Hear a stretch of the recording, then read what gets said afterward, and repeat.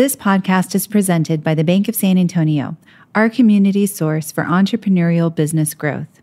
We dedicate this episode to all of the entrepreneurs powering the possible and earning their growth every day.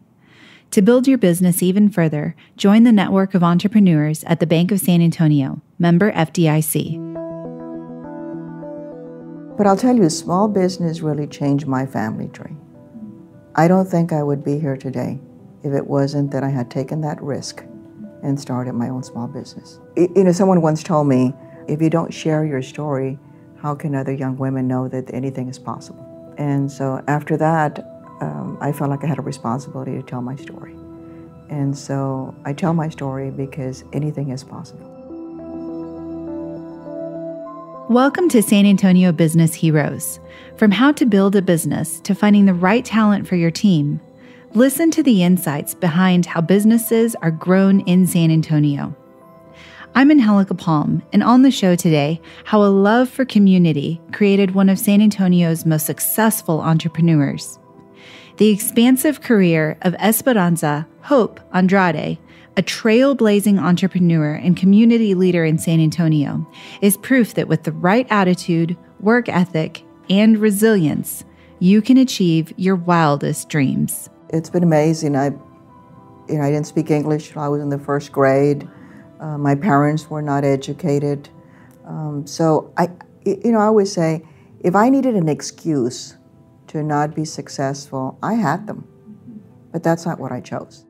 This experience of not being able to speak English when she first started school created within her an unyielding strength to break the mold and smash every expectation of what her future could hold. She managed every seeming disadvantage to become stronger.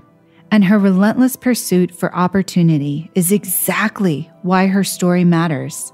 She is steadfast, and she rises to meet the opportunities of today. And so can you. I've been very proud of my community. And, someone once said that I had paid my dues. And I thought, oh, you ain't seen nothing yet. I have so much more to give because it's given so much to me and my family. I said, look at me, if I can make it. I recently met a young woman that was a physician, and we were sharing the facts that we're both introverts. And I said, oh my God, I said, look, I said, I'm so proud of you. I said, you're a physician, a female Latina physician. I said, think about what I could have done had I been a physician with all that education. Well, but it just goes to prove that anyone can be. There's opportunity for everyone. Hope's career as an entrepreneur began with a leap of faith, leaving her corporate job to start a small business. This move jump-started what would become a long and prosperous career in the world of entrepreneurship, where she would create numerous businesses and work in high-profile jobs for the Texas government. She was one of Texas's longest-serving Secretary of States and the first Hispanic woman to have served in the position.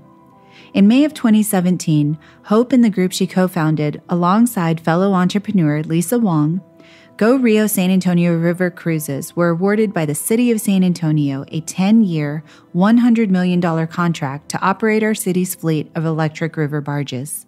I think I've always been an entrepreneur. As a child, I was looking at things where I could make money to provide for my family. So I was always looking for an opportunity. Hope believes her success was possible because she stood on the shoulders of her ancestors and those who came before her. She believes everyone has the power to rise, no matter what circumstances they may come from. She would say, you must never give up and hold on. Because what you're going to be able to accomplish, not even in your wildest dream would you imagine it. Purpose is at the heart of Hope's philosophy on entrepreneurship. Some might say that she's paid her dues.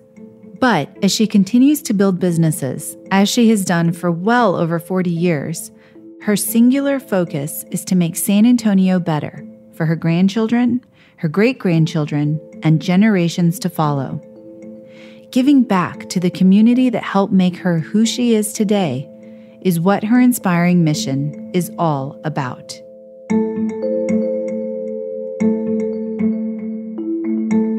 Welcome to San Antonio Business Heroes. I'm your host, Angelica Palm, here with a business blueprint that shows how businesses are built and grown in San Antonio.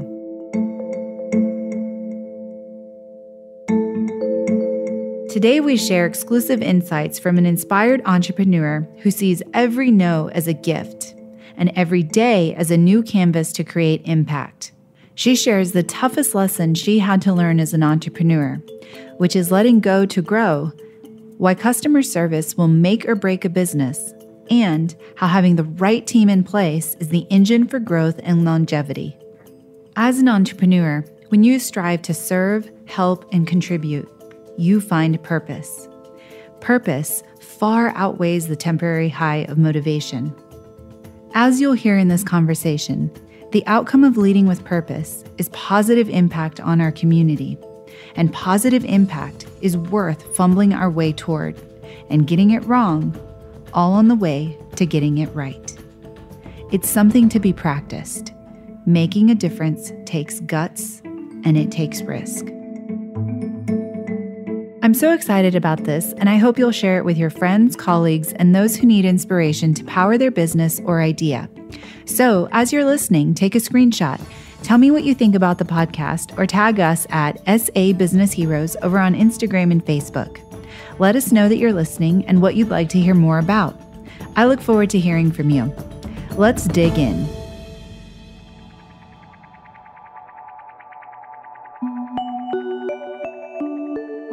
Hope's adoptive parents gave her fundamental principles that fueled her relentless spirit. She lives her values, both as an entrepreneur and advocate for the next generation. Hope's mother would tell her, Being kind to people, doing what you say you're going to do. My mother always taught me, don't say it if you're not going to do it. And so I've always been responsible, but I've always been kind, which my mother taught me to be. Hardworking. I mean, if you're going to start a business and think, I'm going to be an absentee owner and I'm going to come in and work Monday, Wednesday, Friday and play golf Tuesday and Thursday, that doesn't work.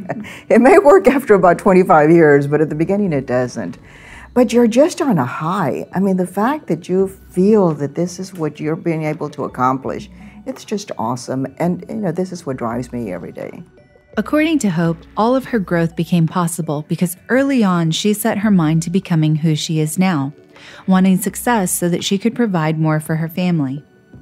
Her story started there, and where it led her on her entrepreneurial journey is truly remarkable. This is a conversation with an entrepreneur who has reinvented herself time and time again to reach her wildest dreams. When she first started her business in her 20s, she had no option but to succeed in the vision yet to be built. It was exciting. I don't think that I ever doubted myself. I didn't have an option to do that. Everything that I had done to take the step, I had to make sure that I was going to be successful. And so, I left corporate America. My husband and I, we depended on that second income. It was a big step for us. So there was no choice of me saying, what if I don't make it? I was going to make it.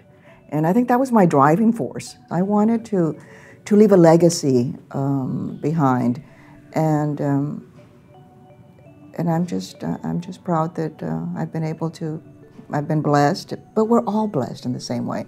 That I've worked hard, that I understood early on that I had to believe in myself, and that sometimes that's all I had. Hope trusted in her gifts and her talents, and she knew that she was called to rise above her understanding of what was or what could be. She trusted that she was born whole, with everything within her she needed to succeed. Consider what you could do if you made your dreams so big that they demanded that you grow into them. Oftentimes, if you just start down the path, the necessary resources, knowledge, people, and opportunities will unfold before you. When I hit the pillow at night, and it's usually only for a few seconds that I have left that I'm awake because it's been a long day, but I'm proud. It's a sense of pride of the fact that so many people depend on you. It's a great responsibility, huge responsibility. But the fact that you know that you're an employer, that you help improve people's lives, that you provide a great service, and that people see you as a role model. But it's just an awesome feeling. And so every night I thank God for all the opportunities that I've gotten to experience and for everything that I do to help others. With caring for her family at the core of her motivation for success, it's no surprise that customer service has been the foundation for Hope's businesses over the years. She focuses on coaching her team, not giving direction. When she sees a teammate doing something great, she celebrates what's working. She has found that to lead a strong team, get the barriers out of the way to let people do the things that they do well. This creates a culture of empowerment. I wanted someone that believed in the same customer service I did. Even today, when I'm out there with my managers, okay, and I watch them, okay, handle a situation that could arise into a problem, okay, and I watch them how they take care of that customer. Afterwards, I'll tell them, you took care of her exactly the way I would. And that is listening, okay, acknowledging, okay, and trying to find a way to correct it. Yes. And so customer service, I'm telling you, my businesses have been built on customer service and making sure that your employee understands that importance. Hope valued her team so much, and word traveled fast that her companies were places where employees could grow. Word travels fast, okay? And I'll tell you, when I was at that stage where I was hiring people that were smarter than I was, and that I was going to hand over, huge responsibilities of my business, I would even ask myself, oh my God, you're so qualified.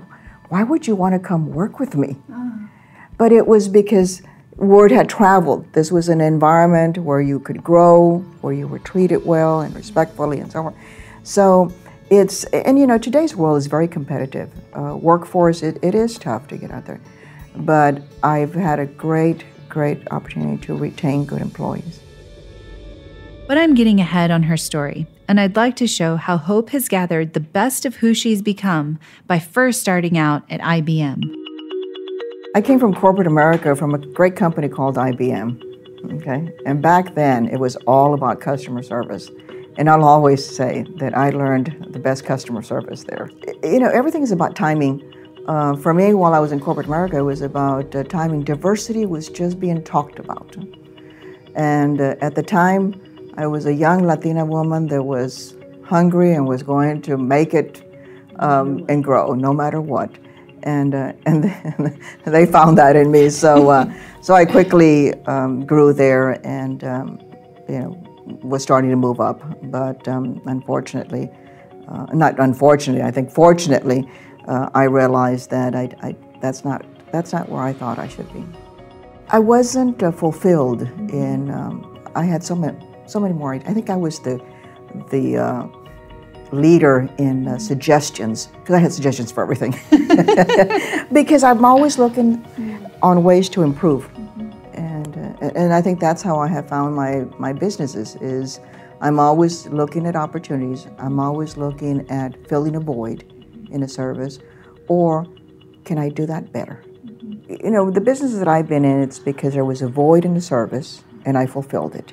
And I did it in a way that they knew that I was part of that. I was always going to be there. And then also, when you see a service that's being provided that could be better, or you could improve it. So those are the areas that I've been able to be successful in. But the other thing is that you have to understand that you can't do it alone. And so I think I always have a problem when someone says a self-made person. None of us are self-made. So we all need people around us, and we all need to work together as a team. Hope's first piece of advice to entrepreneurs is to be thankful for the no's that you receive, because often greater wisdom is found in those no's. Okay, look, today I say I'm grateful for those no's, okay? Because it built character. Sometimes getting that no makes you even stronger and says, I'll show them. And sometimes, my ideas, once you start a business, I thought that I could do anything in business. And so I made some mistakes. I started a business that I had no business getting into, but I learned from them. And so what I did was I learned to stay focused on things that I was good at and stop trying to invest in things that I wasn't good at. And I also learned that I had to always have hands-on, but that I also had to let go. Along the way, one of the hardest lessons Hope learned in her career was how to let go and let others lead. When you start a business, it's often difficult to hand over responsibility. You have a vision for where the company is headed, so it's natural to think that you can do many of the aspects of your business better than someone else. But you have to let go to grow. When you have the right team in place, trust their leadership and empower them to impact. When you're a small business owner, it's hard to let go because you think that no one can do it better than you. And the fact that you started it, it's like, oh my goodness, this is my baby and no one's going to touch it. But you can't grow until you let go. I had to learn that. But you've got to trust. And when you meet that person that you're going to hand over part of something that's so special, that you've worked, that you've cried with, that you've laughed about, you're handing that over to someone to say, are you going to take care of it in the same manner that I do? But if you don't trust them and let go of it, then that person can't accomplish what you've asked them to do. I learned once that sometimes small businesses don't grow past the 3 to 5 employees. And it's because we have a very hard time letting go. The minute that I let go is when I grew. The foundation for this type of growth is built by having a deep understanding of your business vision and knowing how to articulate that vision. This is especially true when you're looking to fund your business idea and partner with a local bank for a loan. The key to strong relationships is communicating your vision, not only to your team, but to your business partners as well. And I will tell you that the other important aspect of my success has been not just, as I've mentioned, my employees and the services that we provide and everything that we instill in our employees. It's the great partners that we've had to run our business. Our bank, our professional, our attorneys, our accountants. When we first started, you always think, oh, I can't afford that type of expertise. The lesson learned is that you cannot afford not to. So for me, it was always communicating, making sure that everyone that was involved in our business understood what we were going through, whether it was growth. We'd call in our banker and say, let me share with you what's going to happen and what we may need to kind of put them on notice. Right. Because sometimes you need it quick, you need financial support quickly. And so I think the fact that we always worked with the local bank, people knew us. It wasn't that you were being discussed at a table that they had no idea, that people knew that you were going to do everything possible to make the success and you would never let the bank down. Mm-hmm. And when you look at what type of finances you need to start a business, how would you say that a new entrepreneur should approach that? Carefully, because you need to make sure that you understand the position that you're in. So people will. When I ask people, well, you're going to go to the bank, how much you're going to ask for? Well, I don't know. Well, you can't go in and just say, I don't know. You have to have a plan. You have to have a business plan. You have to. Someone's lending you money, okay? So they expect you to know how you're going to spend it, how you're going to pay it back. So make sure that the first time you walk in, you wow them, okay? Because you've got a business plan, you've got a vision, and you understand exactly what you're getting yourself into. By the time you get to the bank, you need to know if you've got a product, how many you're going to sell, how much it's going to cost you to manufacture, payroll, rent, all your fixed costs, because your banker's going to ask you that question. You're the one in business. They can't tell you, so you have to make sure that you've done all your research and that you walk in well prepared. To start a business and get a potential banking partner to buy into your vision, Hope advises entrepreneurs to believe in themselves first and foremost. We've got to believe in yourself, okay? You can't walk in and have a meeting about a potential business you're getting into and start doubting yourself, okay? So you've got to believe in yourself. You've got to make sure that you've done your research, you've done your homework. Is there competition? Study your competition. Okay? What's going to set you apart from them? Why are you going to be successful when you're almost providing the same service? Because you're going to do it better, or you're going to do it less expensive, or you're going to provide more customer service. Something that sets you apart, that makes sure that the banker will say, oh yes, I can see where he would be, or he or she would be very good in this type of business. But you've got to make sure that you've done your homework, and you've got to make sure that you don't start doubting yourself. And from there, fill your day up with more than you can accomplish. Well, someone told me that always have more on your calendar than you can accomplish in that day. And so I tried to. And it's great when you accomplish it. Sometimes you have to carry over, but every night as I'm driving home, I reflect. And I kind of peek at the rearview mirror and look at myself. And I'm either smiling at myself because I've had a great day, or I'm a little disappointed sometimes at myself. And so, but usually I'm just happy. So, listening to you, I can tell that there is this innate curiosity and this constant review of the world around you to see what you can improve. What would you say that you're most hopeful for your business this next year? Well, that we keep growing, because that always provides security for my employees. Okay, and when I grow, I'm also able to give back to my community. Yes. I think that it's important that I come from a family that we didn't know how to give back financially, and there's so many causes that benefit from successful entrepreneurs, and so we're able to do that, and it's just an awesome feeling coming together and doing that. That's wonderful. Well, looking at what the challenges that are coming up in front of you and keeping up with a changing consumer landscape, how do you keep up? Do the same thing. Work hard, give it all you have, be respectful, kind, and learn that your employees are the most important part. In a moment, Hope shares how valuable it was for her son to see her hard work in action, and how she works diligently today to build her legacy. Here's a hint. Her day starts at 5:30 a.m. when she is energized by all that she has yet to accomplish.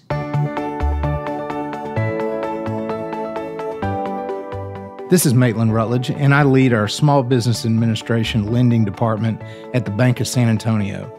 I appreciate Hope's story because she is testament that small business owners are the backbone of our city. When I meet with business owners like Hope, we talk about how to structure financing, and I offer ideas that some entrepreneurs may not have thought existed. As an SBA advisor, I get to hear how people grow businesses in San Antonio, and there's nothing better than that. If you're interested in learning more, my contact information is in the show notes. Let's talk and build a plan to power your business. We left off talking about how hard work and self-belief are the foundation to building a legacy. When Hope first started her businesses, it was anything but easy. I go back to believing that anyone can do anything once you set your mind to it. Yes. But the number one thing that you have to understand is that it is hard work. And it's not going to happen overnight. Unless you've got an invention that you patent that no one else has, it's going to take you some time. I mean, I remember carrying a paycheck in my purse that I'd have to make sure that I waited a couple of days before I could pay myself. So, but then something happens and it's all worth it. As a working parent, Hope remembers how challenging it was to build a business while raising a family. But she found that the lessons her son learned while seeing her overcome and achieve are part of his character today. My son, I always had guilt, lots of guilt that I didn't do that I wasn't at all the things I was supposed to be because I was growing a business. Or that I wasn't listening to his question about his homework because I was too busy worried about payroll on Friday. But I promise you, after he grew up and I shared that guilt with him, he said, "Oh, Mom, look at me now. I'm just enjoying what you succeeded with." And he's a great man, and he always tells me that even though his sick days were spent in my office underneath my desk because I couldn't stay home, he learned so much. Don't feel guilty. They're watching you. And sometimes it doesn't matter where you are as long as you're together. To amplify her dedication to building the next generation, Hope views paying respect to her parents while also building for her grandson's future. And my mother taught me, as I said, kindness. But oh my goodness, I know they would be so proud of me. And when I still go and I visit them where they're at in the cemetery, I talk to them and I said, thank you. Thank you for guiding me and raising me to be a good person. I try to be a good person. Well, and, absolutely. and I've worked hard to make you proud. I think everything I've done is was to make my parents proud. Today, after they're gone, everything I do is to make my grandsons proud. The thread that ties together the various aspects of Hope Andrade's business journey is people, her community. Her growth has been driven from day one by a selfless want to provide for her family. And her success has come from her capacity to connect with, nurture, trust, and learn from those she works with. Everything she has given to achieve her dreams has been done so that she can give back to those around her tenfold. It's people like Hope Andrade that show what potential lies in San Antonio. And her story is a testament that a community-focused business model is the kind that truly flourishes, the kind that we need more of.